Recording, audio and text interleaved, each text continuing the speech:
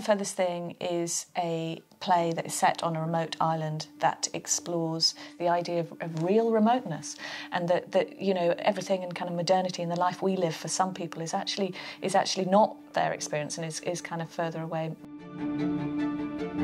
Act 1 is set on this unnamed island, and one of the islanders has left the island and returns and brings with him somebody from the outside world.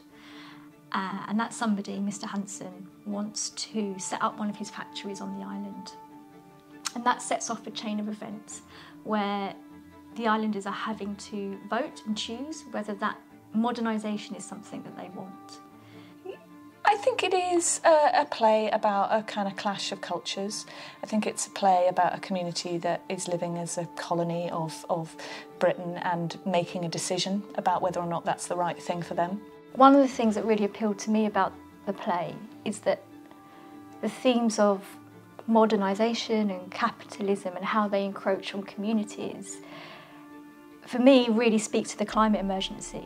And I've been searching for a play for a while that talks about the climate emergency and where we are.